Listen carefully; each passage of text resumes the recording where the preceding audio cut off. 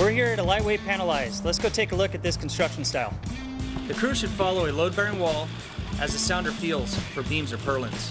Place an indicator hole along your path of travel. This will allow the ventilation crew to monitor interior fire conditions. If the sounder feels a member every 8 feet, then the purlin direction has been exposed. If a greater distance between members is felt by sounding, then beam direction has been exposed. An inspection cut is vital for member direction, construction type, and most importantly, safety.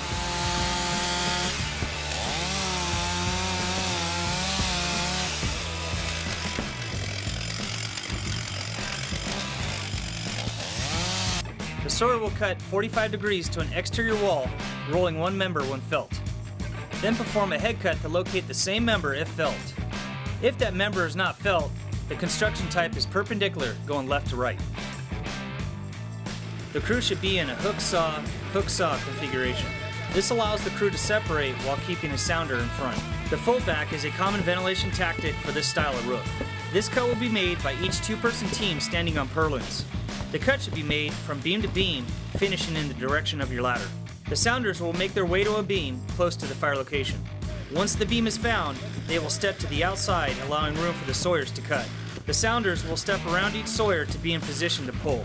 The first saw will cut a 45-degree line back to the beam. The second sawyer will do the same on the opposite side. The first sawyer will then reach across and make the beginning of a head cut. The second sawyer will reach out and finish the head cut.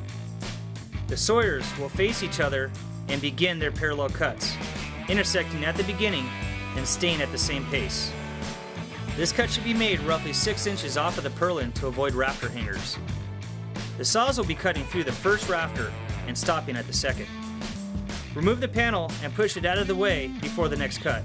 Let's watch this crew demonstrate a fold back cut. We're going to start with a large triangle cut to place rubbish hooks for pulling. This cut is easier to remember, quicker, and keeps a safer distance between pullers and sawyers. Because we're cutting through rafters, the pullers are essential to remove the panel and not allow it to drop. This will keep it safe for interior crews. The sawyers will now cut through 2 rafters and then stop. This process will continue until the size of ventilation hole is reached or a beam is met.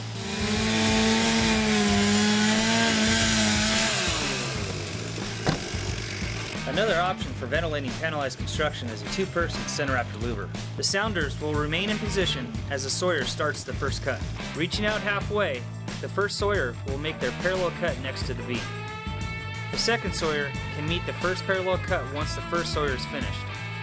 The first sawyer will make their base cut rolling 1 rafter, and then the second sawyer would mirror what the first sawyer does. The first and second sawyer will then make their final parallel cuts. Let's watch this crew demonstrate a 2-person center rafter louver. Early versions of panelized construction are typically heavier and can exhaust a crew trying to remove panels. Another reason this cut is beneficial to know is during a pre-plan you may notice objects hanging from a roof, such as sprinklers. These objects may prevent you from performing a fold-back cut. The sounders will leave the panels in place until the sawyers are a couple bays ahead. This limits the amount of smoke and heat into the work environment.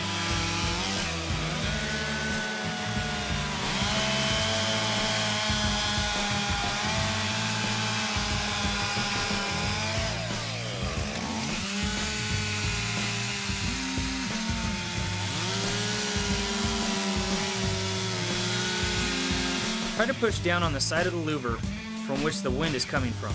This will help pull fire products from the building instead of forcing fresh air into the building, which would increase fire behavior. This process will continue until the proper size hole is met. Remember, always build your ventilation hole towards your ladder.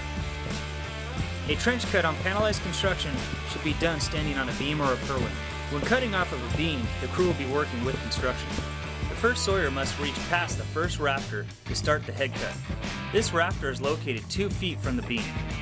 This cut should go from purlin to purlin before performing a parallel cut.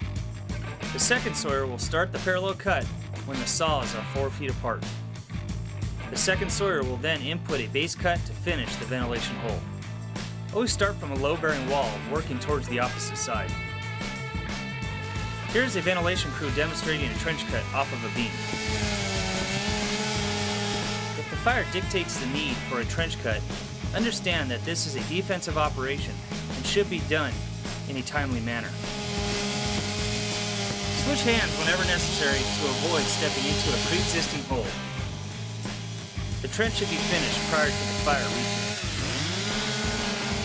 The 7L cut is being used to perform this operation. Now we're going to talk about a trenching operation against construction. We'll be working off of a purlin. The first sawyer will start a head cut, rolling one rafter and stopping at the second. Then inputting a parallel cut to the desired width of the trench. The first sawyer will continue to cut 7s across the roof. Now the second sawyer will perform a parallel cut and then a base cut rolling one rafter. The second sawyer will continue to perform Ls across the roof.